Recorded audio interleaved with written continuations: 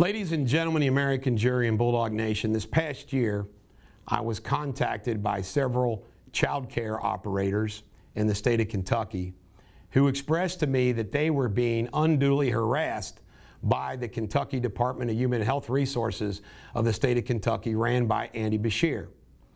Now, those of you that maybe not know exactly how Kentucky government works, there are all kinds of departments. I think there might be 19. I'm not sure the exact number. Of course, we'll know soon, won't I? But the bottom line is one of those departments is a department that governs daycares, child care centers. And what they started sending me was all these email communications and everything else. And let me sum this up just very briefly for you. First and foremost, do you believe that our governor decided that child care operators were not necessary during the COVID pandemic shutdowns? How could they not be essential? You need those, workers need those, in order to leave their children to go off to work. I mean, it's truly crazy. And then they had all these issues when they did reopen about like masks on everybody over 2 years old. Can you imagine that? Can you imagine that? And what happened is I've seen these emails to the department, and they just get ignored because all the state workers are working remotely, and they just ignore these people. Then what they do is they start harassing them. Now, it should be, when I'm governor of Kentucky, remember my motto, less government, more freedom.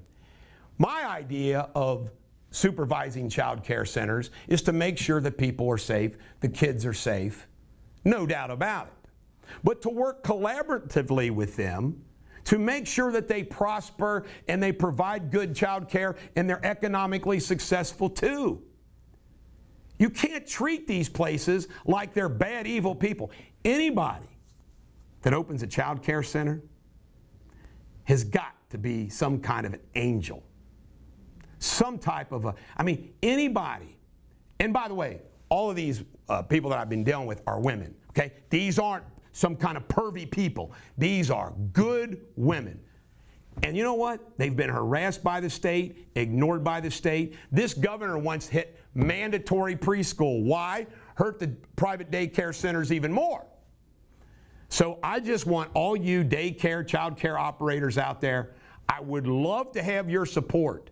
I've been receiving all this information from some of your leaders, and I understand your concerns. You'll have a friend in me in the governor's office. And by the way, they can't communicate with these state bureaucrats. You could be able to text and call me personally.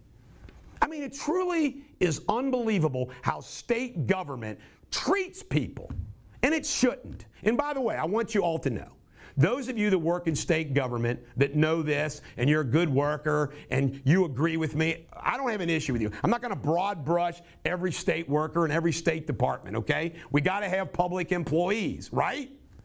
At the city level, county level, state level, federal level. We got to have federal employees, and we want good ones and hard-working ones and common sense ones.